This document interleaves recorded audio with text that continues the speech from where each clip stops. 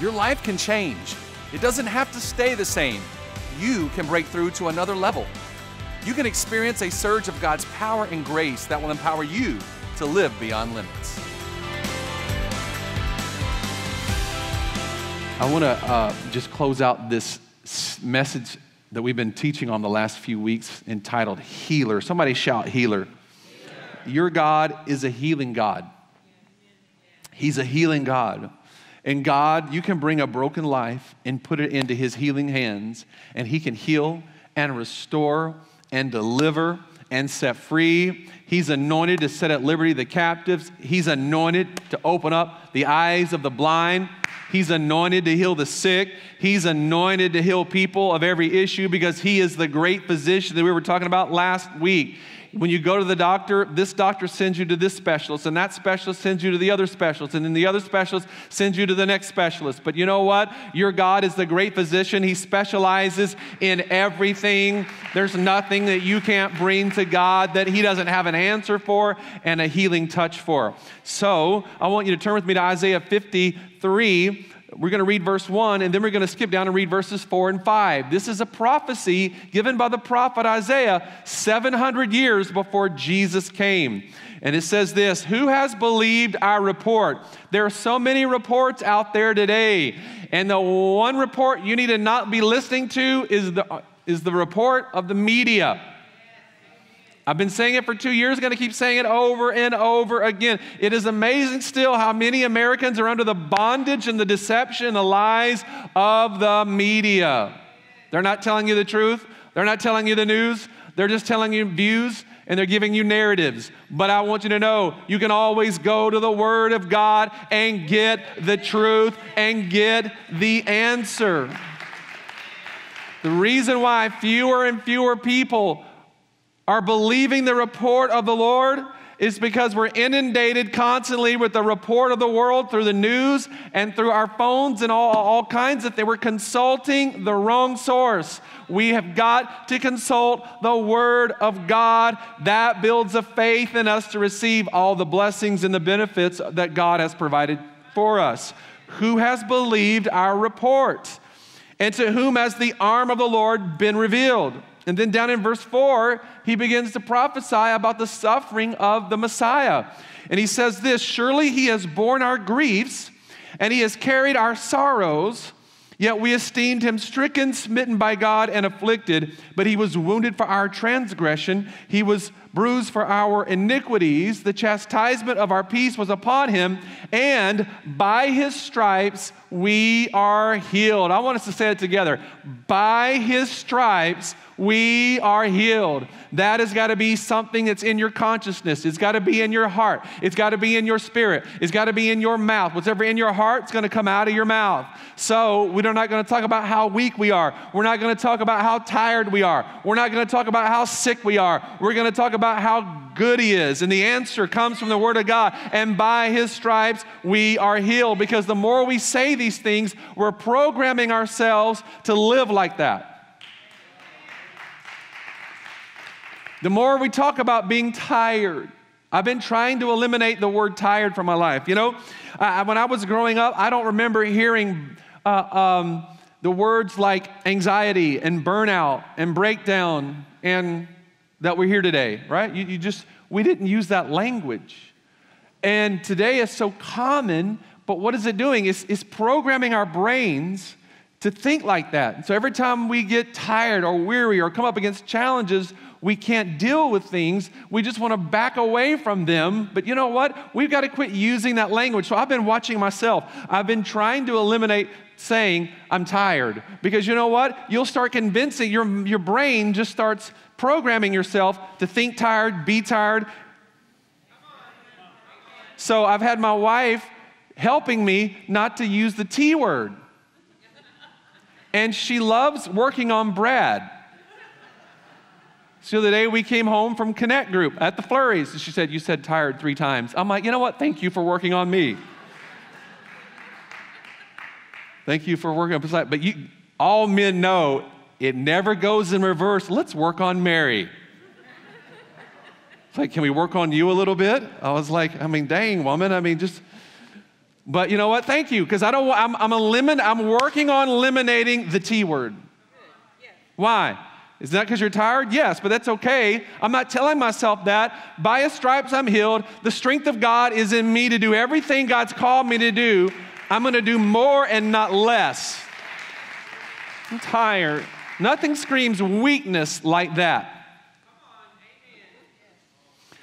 Come on, guys. I'm talking to men in the house. Nothing screams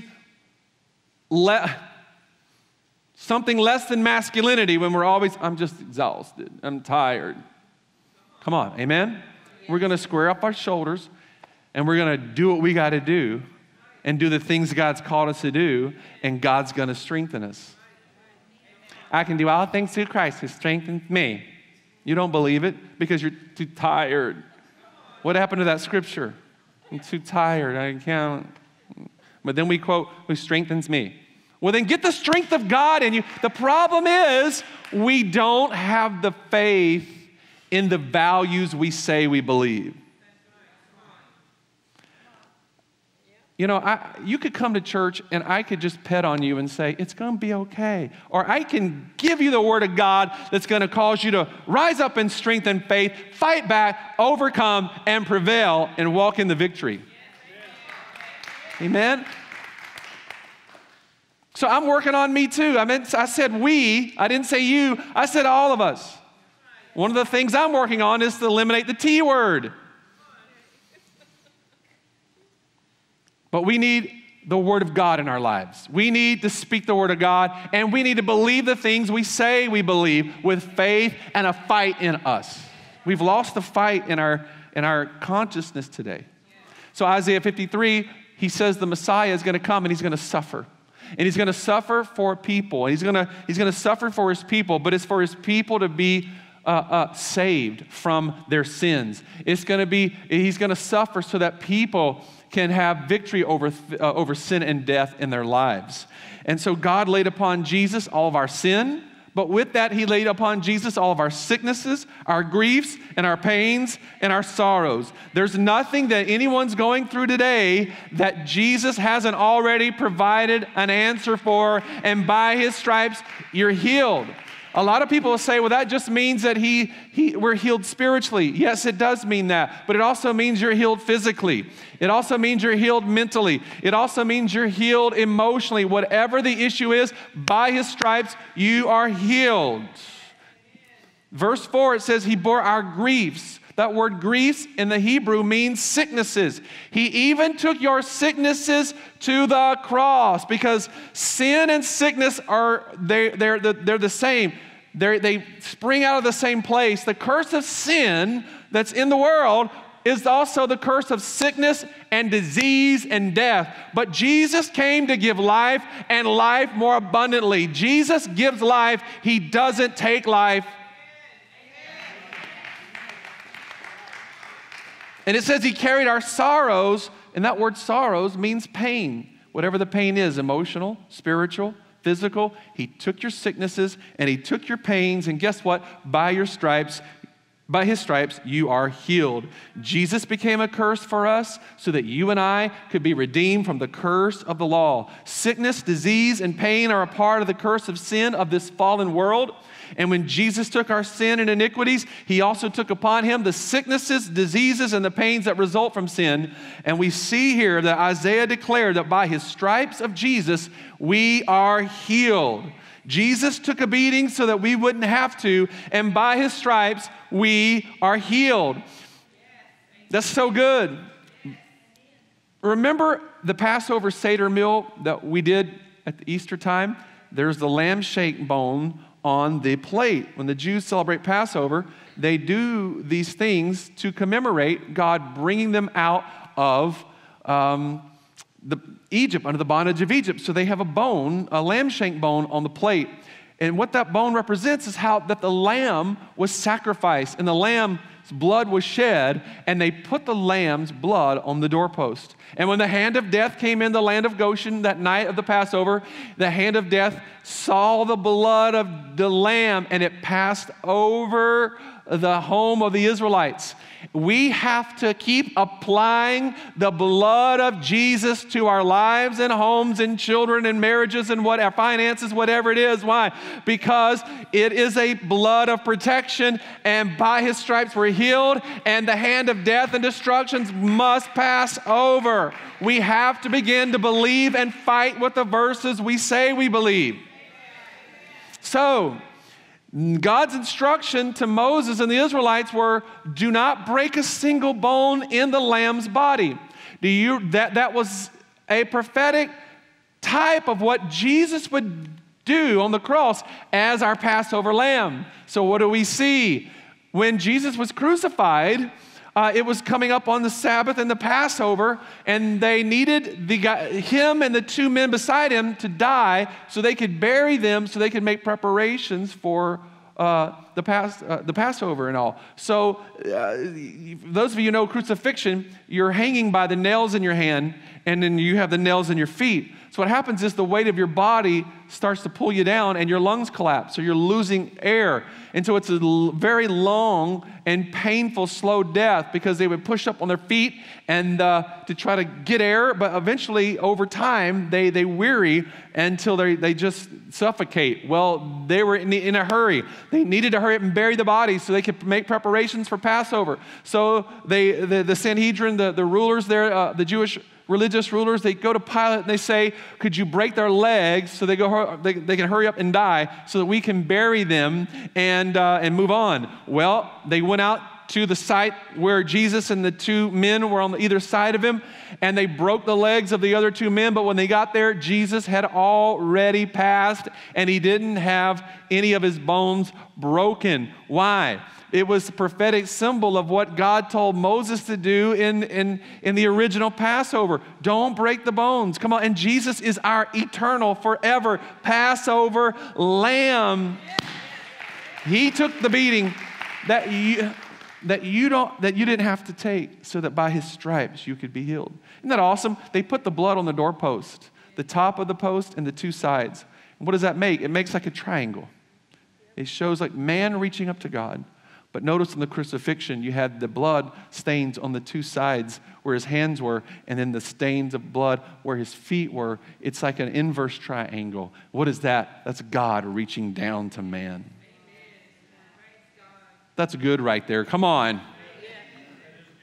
And you put those triangles together, and you have the Star of David, right? Anyway, that's something else. But notice verse 1.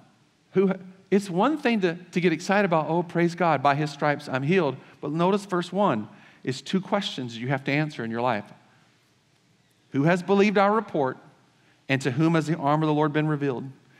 If by his stripes is going to be a reality in our lives, then we have to answer these two questions. Do you believe the report?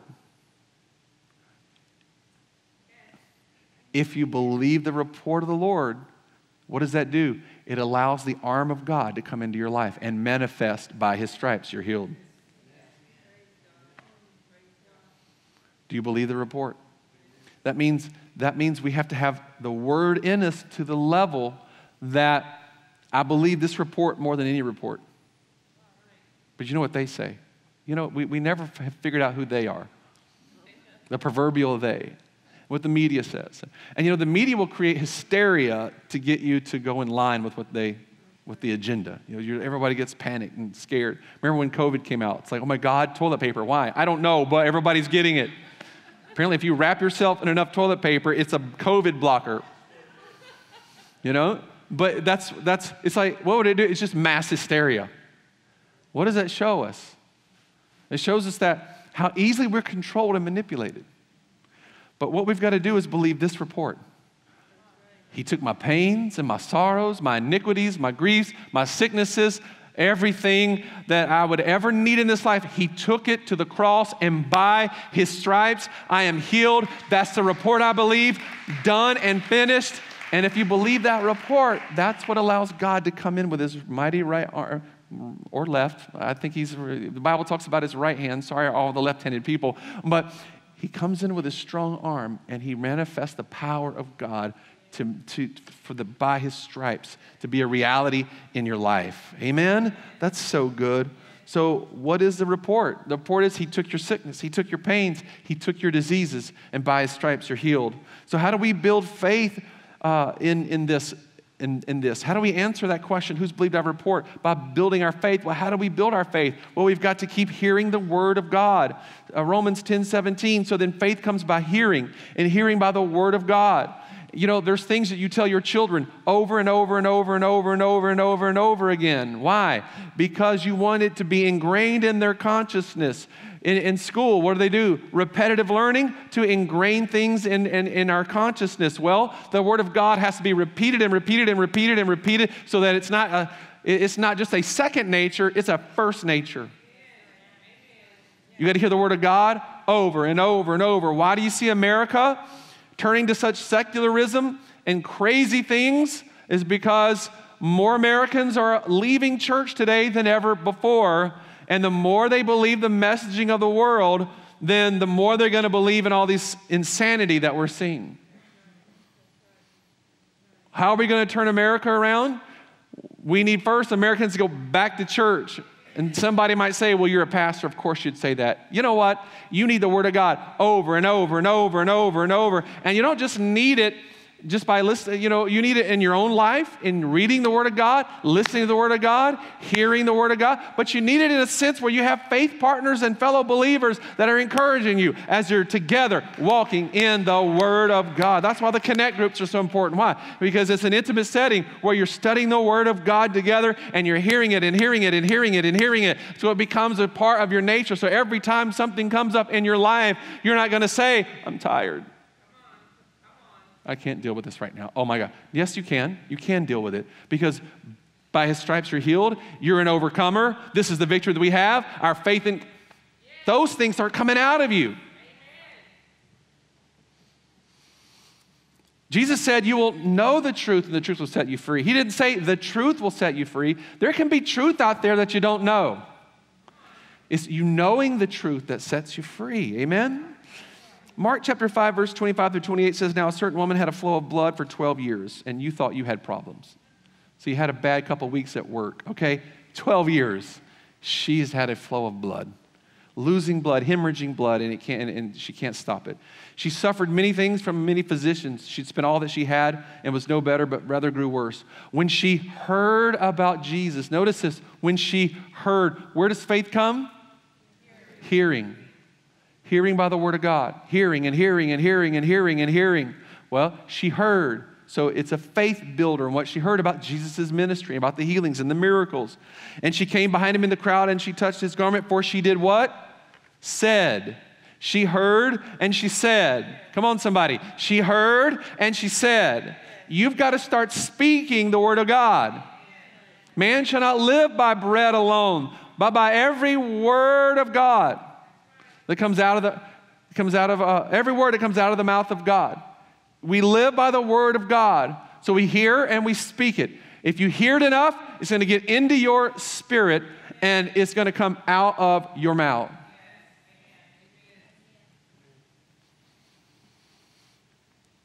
She said, if I only may touch his clothes, I will be made well. So she heard about Jesus and she said to herself, you know, sometimes you have to speak to your own self. You know, we live in a time where everybody's complaining about everyone else and they're tweeting about everybody else. But you know what? You need to work on you. And we need to work on us. Amen?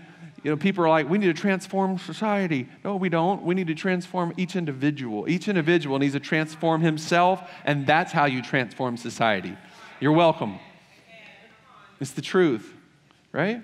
And so we see that she said to herself, and she reached out and touched the hem of his garment. And power left Jesus. We talked about it last week. That word power, virtue, is the Greek word dynamin. It's where we get our English word dynamite.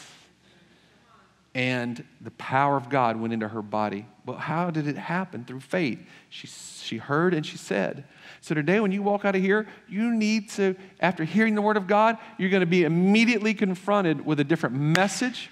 You're going to be, you know, Satan is a god of this world. That means that he is the God of lies. Jesus said he's the father of lies, that lying is his native tongue. So the moment you walk out into this world, you're going to be met with an environment that is pregnant with doubt and disbelief, lies and deception. The moment you walk out and you go into this world, you're going to be met with it. You're going to live in it. That's why it's so important to have the Word of God, to have church in your life. Why? Because you spend, all these many hours a week in the environment of lies, deception, because he's a father of lies. That's why you have to confront it with the Word of God every day, every day, every day, every day. We see blind Bartimaeus. He was the Bible says that he had heard of Jesus of Nazareth. Jesus was coming back through Jericho, and this blind man who was a beggar, he heard a commotion of the crowd around him, and he asked, what's going on? And they said, it's Jesus of Nazareth.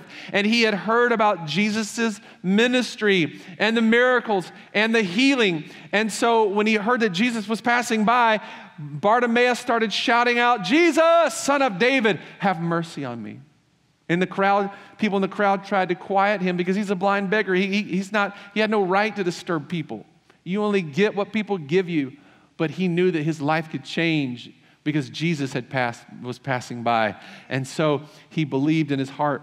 How do you know he believed? Because I believe the Holy Spirit revealed something to him. Because notice he didn't say, Jesus of Nazareth, Rabbi.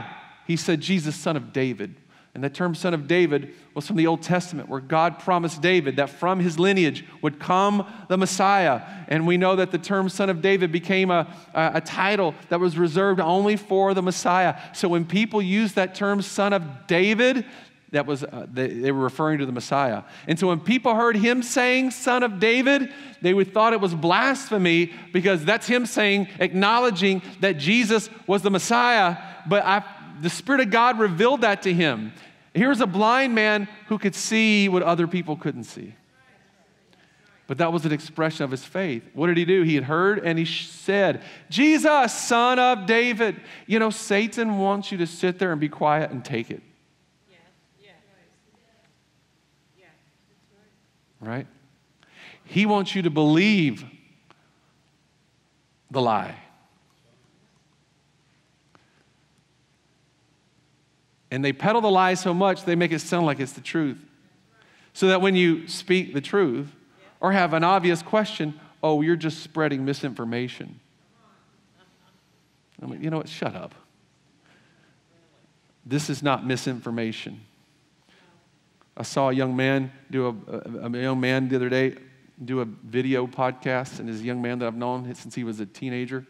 Today he's a young adult, very successful.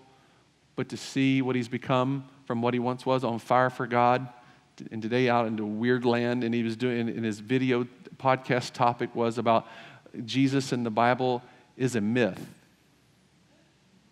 And I'm like, my gosh, how far has he fallen? Why? Because you get in the world and they just tell you so many lies. This is not a myth. It's not a legend. Paul told Timothy in the last days, men would turn to myths. But we keep preaching the Word of God. Amen? So he heard about Jesus. Is anyone being blessed today? I mean, you guys are looking at me like Mary does. It's like, apparently it's Work on Pastor Brad Day. Okay, I'm self-therapeuting up here. Come on. Do we believe the Word of God? Do we believe it? Then we're going to believe it all the time. It's the truth that sets you free. So he heard and he shouted out. And when Jesus heard somebody saying Son of David, it stopped him in his tracks. He said, oh, somebody knows who I am. And then they said, bring the man to me. And so they had the blind man go to Jesus. And he was wearing a beggar's cloak. It was a government issued, meaning that you had to have government permission to get the alms. He threw off the beggar's cloak that day. Why? Because he knew his life was about to change. His health and his financial future was going to change. He wouldn't be dependent on other people any longer. He would make a life for himself. He threw off the cloak and he started making his way to Jesus. And Jesus is like, over here. He's like, oh yeah, over here. I don't mean that lightly, but I mean, come on, it's a blind guy. That's funny. right? And here's the thing that's even crazier. Jesus like, what do you want? I'm like, come on, like the guy doesn't, like Jesus didn't know that he's blind? He said, why did he ask him what he wanted? Because you have to believe in your heart and confess with your mouth. Faith works when you believe and speak it. Believe and speak it. He said, Lord, that I might receive my sight. And immediately his eyes were open. You got to keep believing and speaking.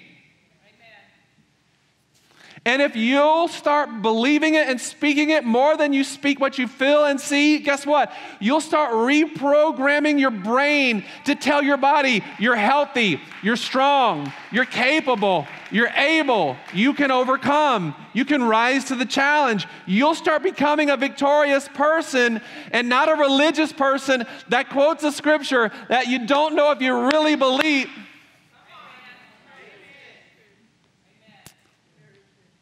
Galatians 3, 5 through 6. Therefore, he who supplies the Spirit to you works the miracles among you. Does he do it by the works of the law or by the hearing of faith? As Abraham believed God, and it was accounted to him for righteousness. Notice that. God supplies the Spirit, and the Spirit works the miracles. God supplies the Spirit, and wherever the Holy Spirit is, there's a miracle waiting to happen.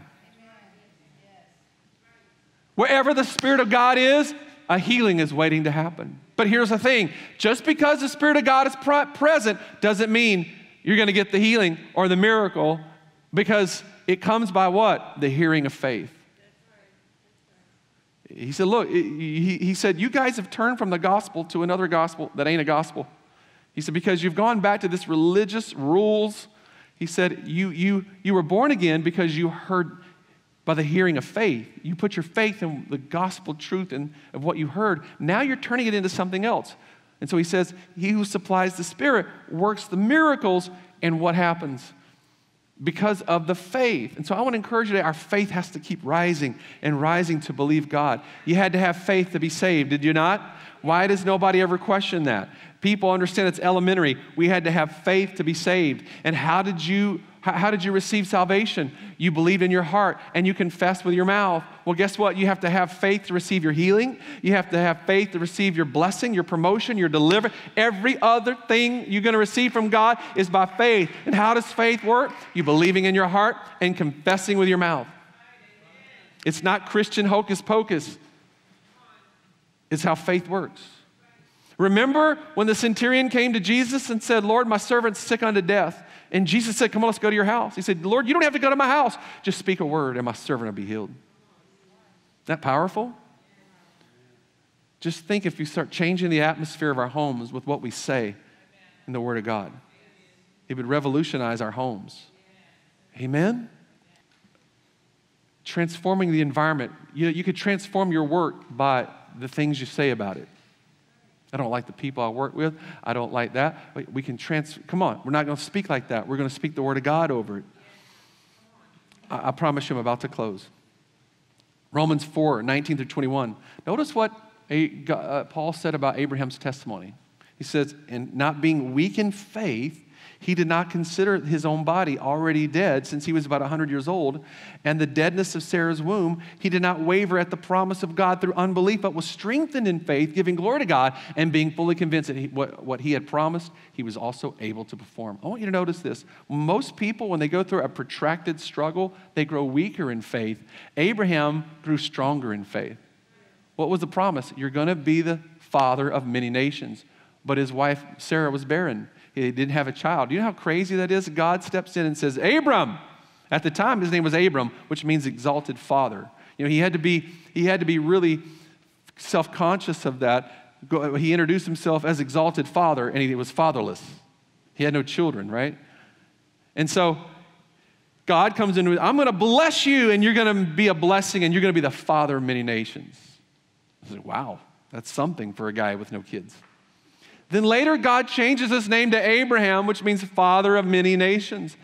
But you know what? He didn't consider the deadness. At that point in time, he was 100. He didn't consider the deadness of his own body, nor now Sarah's 90. She's always been barren, and now God's saying in a year from now, your wife's going to conceive. What did he do? Nah, I don't know if I believe that. It's just that I don't think that can happen.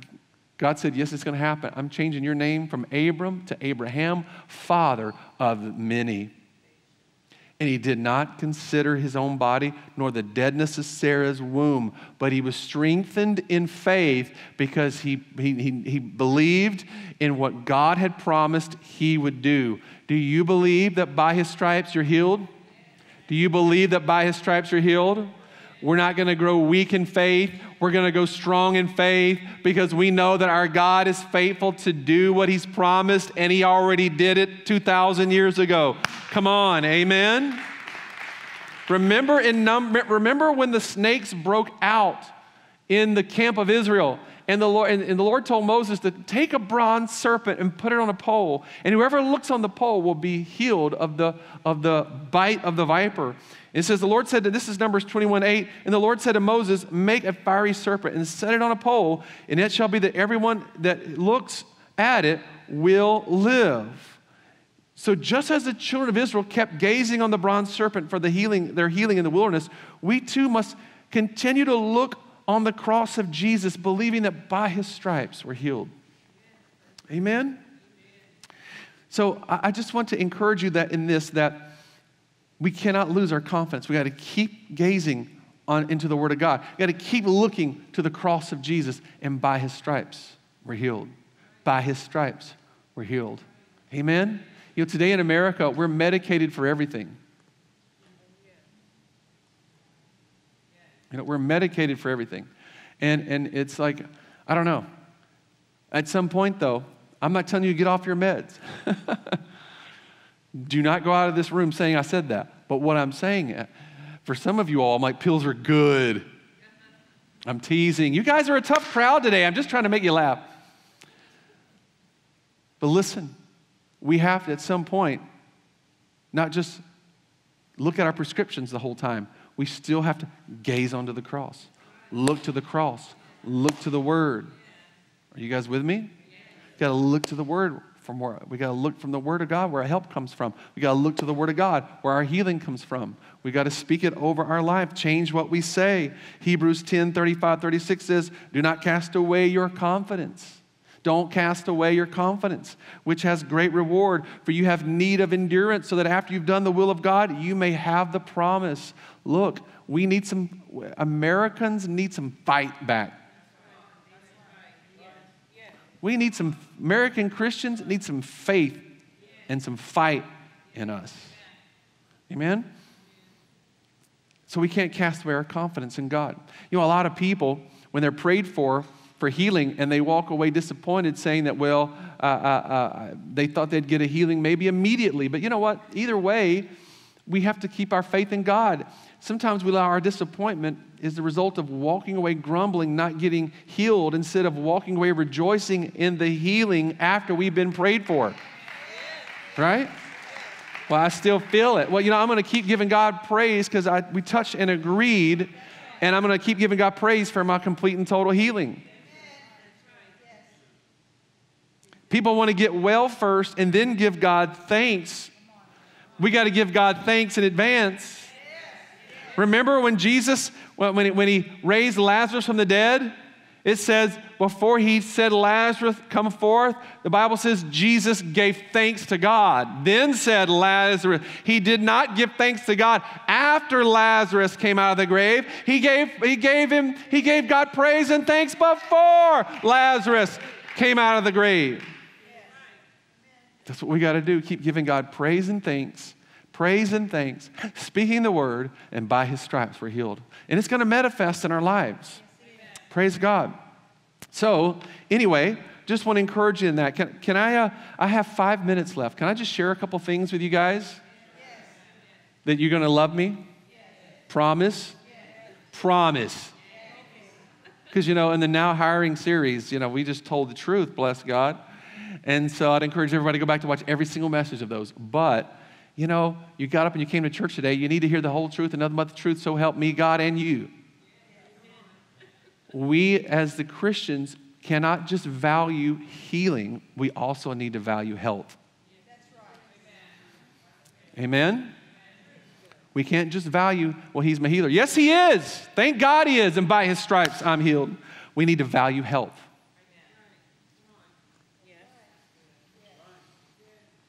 First of all, in our physical health, we have to take care of ourselves.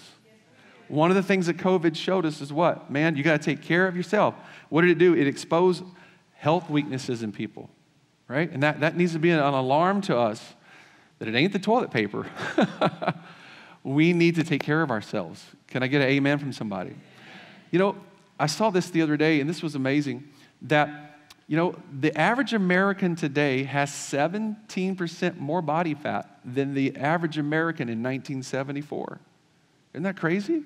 What does that tell you? It tells you that the processed foods that we eat, the carbs, the sodas, the fast foods, everything that we're eating, what's it doing? It's causing us to have diseases.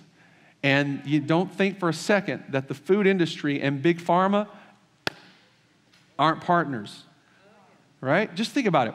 You ever notice how they always tell you about you need to have less salt and you need to have less sodium? But they never taught you about having less sugar, do they? Why? Because sugar sells. Sugar sells, right? And guess what? Sugar's addictive. You know that sodas have the same, they give off the same dopamine to your brain that alcohol does? Yes. Right? And so people can get addicted. You start drinking. It's like the doctor, when I went to the heart, I told you guys last week, went to the heart doctor, and he told me that, before one, I had to lower my coffee intake. I was like, get behind me, Satan, for I know you lie. Right? Try to get off coffee, and you're like, the shakes. It's like Pastor Brad's in rehab for what? Coffee addiction. It's like, geez, I had to lower my coffee intake. It's like, my goodness. But, you know, the average American, though, we eat 14 to 21 times a day when it comes between our meals and our snacks. We need to thank God for his healing power. But come on, we got to realize we have a responsibility to take care of ourselves, eat better. We need less processed foods and carbohydrates and starches and all those things. And we need more fiber and more protein in our diets. Just saying. Come on. Amen? And we need more exercise in our lives. Because back in the day, people weren't as sedentary as we are today. We sit more in front of computers and on our phones and then behind a desk. We got to get it. Your body was made to move. Amen? Do you guys love me? I'm just trying to help you.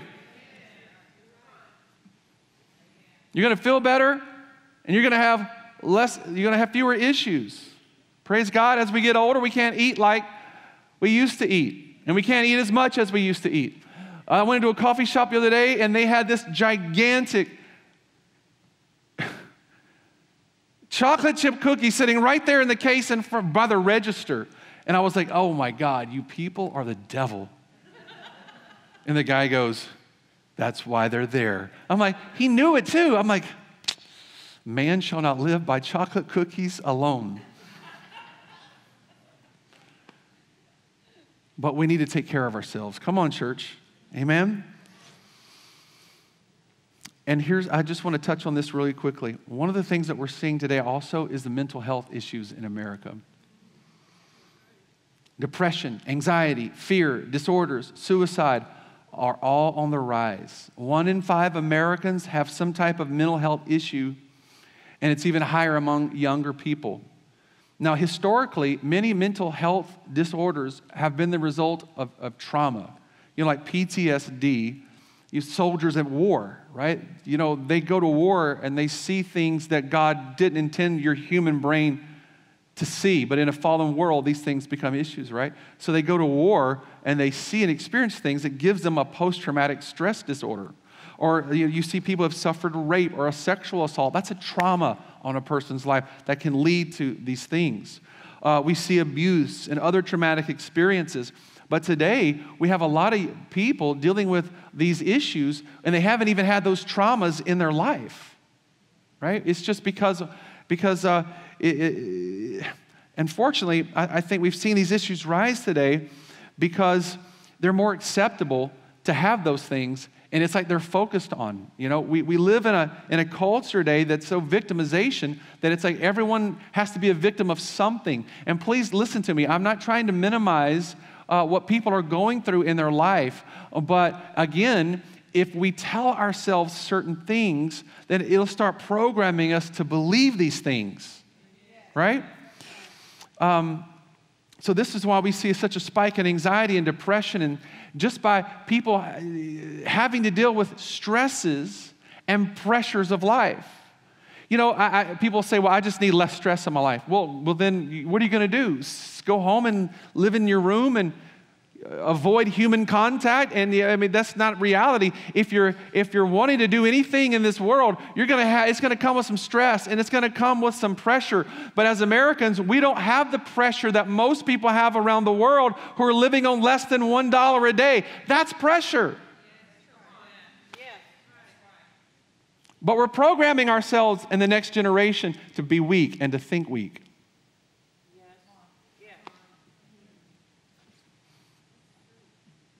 In World War II, Japan bombed Pearl Harbor. What did America do? What they call the greatest generation. They rose up in might and strength, and they defeated the Nazis in Europe and the Empire of Japan in Asia. They won World War II on 2 hemispheres. And today, what do we have a generation doing?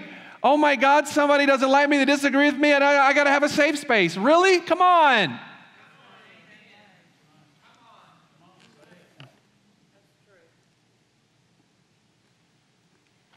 We need some faith again. And it's not just the world. We need it in the church. We need some faith. We need some fight. And not every time we have to deal with something, it triggers us and we have to retreat and back away from it. Why? Because isolation is what creates the disorder. Remember Moses. He grew up in Egypt, in Pharaoh's home.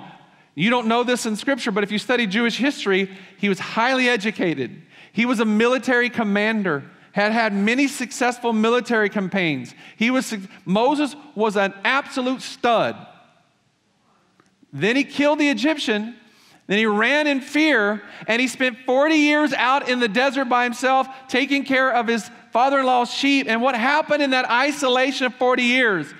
Lacking confidence, insecure, developed a stuttering. He started developing disorders as a result of retreating in isolation. So when he saw the fiery bush that was on fire, and God spoke to him, he said, I want you to go back to Egypt and tell Pharaoh to let my people go. He's like, but I can't. Why? Because the stutter. We didn't stutter before, but isolation created this disorder. Lack of confidence, insecurity. And God's like, oh, I'm sorry. You stutter now? The call of God is the call of God. And when the call of God is in you, guess what it can do? It can bring things into order and empower you to overcome. I'm not trying to sound like I'm not compassionate, but either we believe the Word of God or we don't. And God has given us the victory. I can do all things through Christ who strengthens me. How can we celebrate? I mean, because you have challenges in life, because people don't like you, because you have some pressures and stresses at work, because this may not have happened, or you got rejected, you failed. Guess what? It's the real world. It's been happening forever. But the righteous fall 7 times, and on the 8th time, they go find a safe space. No, the righteous fall 7 times and they get back up because I can do all things through Christ who strengthens me. I'm not going to quit. I'm not going to retreat. I'm not going to back down. I'm going to move forward. Joseph, you think you have it bad because you had a couple of bad, they said something I didn't like. That's okay. There's things that Mary says I don't like, especially when it's work on me day. But I still love her. I know you all like marriage counseling. But come on, it's life. You got to deal. Mom and dads, if we don't strengthen our children, imagine how weak our grandchildren are going to be. Come on. You got to deal. You got to square off your shoulders. You got to straighten your back, and you walk in there with dignity and strength, and you conquer. You dust yourself off and you conquer. How can we celebrate Joseph being in prison? It didn't break him. If people don't make you, then people can't break you. Don't let yourself be broken. God makes you. God busted him out of prison. He had to deal. Why do we celebrate Daniel in the lion's den? He had to deal with that. But God brought him out of the lion's den. And don't even get me started about Shadrach, Meshach, and Abednego. You talk about peer pressure, everybody bow. 3 dudes stood up. You don't think they didn't? We live in a culture today that wants you to do what we tell you, say what we tell you to say, believe what we tell you to believe, and if you say something different, we're going to silence you and throw you off social media. Oh, really? I don't want to get canceled. Come on. They're like, you're going to get burned. They said, well, we're going to get burned, but we're not going to bow to your idol. That's pressure. Don't tell me you have anxiety. What do? You might be dealing with something that makes you anxious. That's not anxiety. Again, there's a scripture for it. Be anxious for nothing, but in everything, give thanks to God and prayer, and the peace of God will guard your heart and mind. What does it tell us as Christians? We're not spending enough time in prayer. We're not spending enough time in the Word.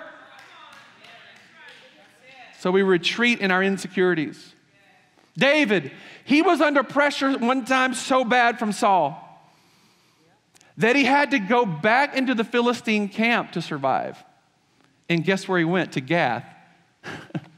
Is where Goliath was from. He actually had to go to Gath, where he killed Goliath from Gath. He goes back to, and the Bible says he dribbled on his beard and acted mentally challenged. Why? So that they wouldn't, because in those days they believed insanity was contagious. So they're like, get him away from me. But he had to do that to stay alive because Saul was about to kill him. That's real pressure. You don't know what I've been through. I mean, look, everybody's been through things. But you know what? Those poor little babies that were in that school in Texas where they saw their friends shot and killed and their blood was all over them and they had no help, that's trauma. The pressures of life and having to face it, that's not trauma. That's just called life. But you have an answer. It's the Word of God that always causes you to triumph. Do you still love me? I love you too. I'm just telling you the truth. Don't run. Quit running. Keep fighting. Stand in faith. Look at Paul. My goodness. How many times was Paul beaten? How many times was he stoned? What did he do? He got up and he went to the next town and kept preaching. He kept preaching.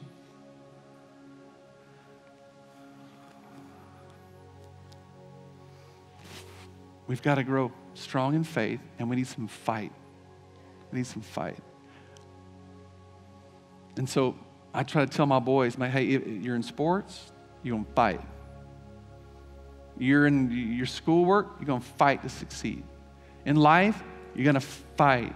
Come on, we need especially some young men in this world today as strong men. Amen? Come on, dads. We're growing weaker. We're growing weak.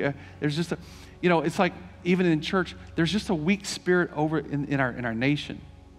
And it's on purpose. They want to make you weak. Why? Because the weaker you become, the more controllable you are. And you'll just go along with everything. Well, I just can't do anything about it. And so it just creates this spirit of weakness.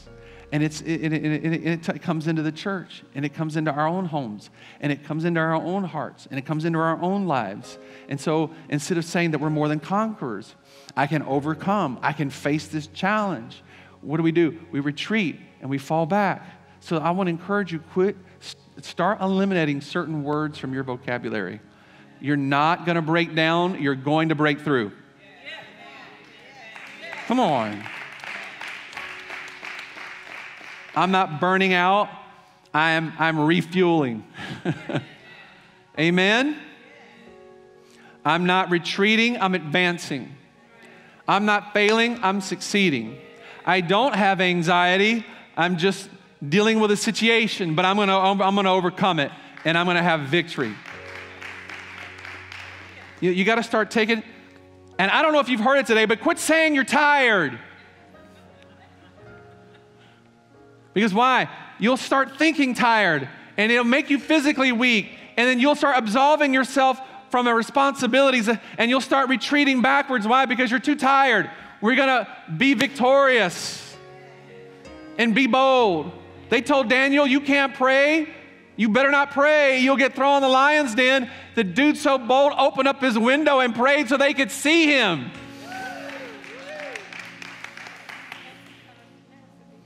Shadrach, Meshach, and Abednego, if you don't bow, you're going to get thrown in the fire. Well, God's going to deliver us if we get thrown in the fire.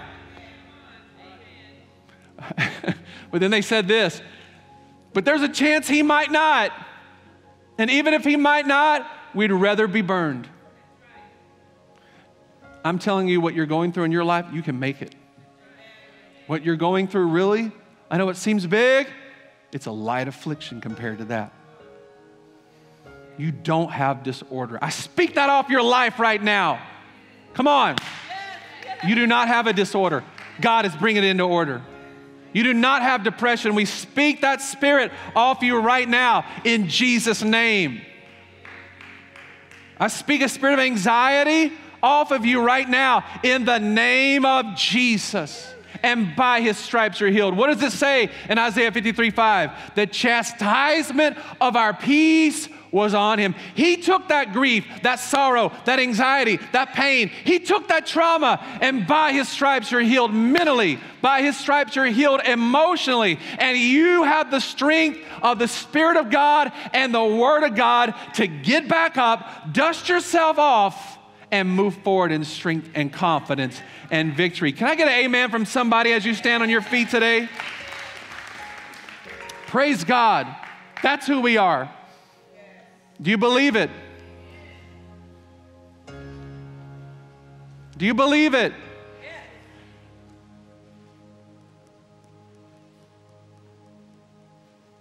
That's who we are. We're strong and we're mighty. We're strong and we're mighty. That's who we are. We walk in strength and power. We all deal with things. Look, I know we all reach breaking points in our lives. But we operate with strength. We're not going to break down. We're going to break through. In Jesus' name. God hasn't given us a spirit of fear. Power, love, sound mind. God hasn't given us a spirit of fear. Power, love, and sound mind. Come on, we don't have depression and anxiety. We have victory. We have victory. Can I encourage you not to keep claiming it as, well, I have this, and I have that. Is this blessing anybody today? Look, please, I don't want anybody to get offended. I'm not here to offend. We're here to challenge these things. Challenging in my life, you know? You're like, no, you have to shake yourself and say, no, I don't believe that. I believe the report. Lord, I'm not going to break down. I'm going to break through this. Don't you just feel the anointing of the Holy Spirit? You feel peace that comes in the room when the Spirit of God comes? It's just peace. Guess what's the Holy Spirit saying? You're more than a conqueror. You're going to overcome. You're going to succeed. You're an heir and a joint heir with Jesus. You've been elevated and you're seated at the right hand of God. You're going to overcome. You're going to have victory. You're not going to break down. You're not going to break down. Come on, you're not going to burn out and fall down. You're going to burn bright and break through. You know, I want us to pray last thing about, there's so many pastors today that are quitting the ministry because they're burned out. You feel like they're used up. Maybe they feel like they're not as useful as they once were, or maybe they're not getting the results, and they're battling discouragement. You know, I'm a third generation pastor. I just have a heart for pastors. And Lord, I just lift up every pastor in Mobile right now in Jesus' name. Those pastors that are struggling, God. Some of them even thought of quitting. God, I just pray you strengthen them in the ministry right now. You strengthen their resolve today. Lord God, I just thank you that, Lord, a spirit of joy. Lord, Paul, the word says that Paul said, I am thankful that the Lord counted me faithful and he put me in the ministry. And I pray, God, today that they don't lose the joy of the ministry and the call that you put on their life, that they remain thankful for the call and that you give them the power to remain faithful in it. And God, I pray that, Lord God, you will cause their ministries to be fruitful and to prosper, and that they'll walk in the joy of the Lord. In Jesus' name, amen. Amen. Isn't God good? Can you give him a hand clap of praise? I love you so much, and I don't want you to take in the wrong heart anything I said. I say everything in love. And then nothing I said today, I haven't already said to my own children. You're going to be strong men. You're not going to have anxiety. You're not going to have fear and depression. You're going to break through. And that's what we're going to be. That's what we're going to do. Amen? And I tell all of our surge people, some of you guys are looking good with your surge. You're going to surge. Amen? You're not going to surge backwards. You're going to surge forward in God's power and grace. Thank you for tuning in, and thank you for sharing the ministry of Surge Church with your friends and family and on social media. We love you and cannot wait to see you. Stay connected together. We will surge.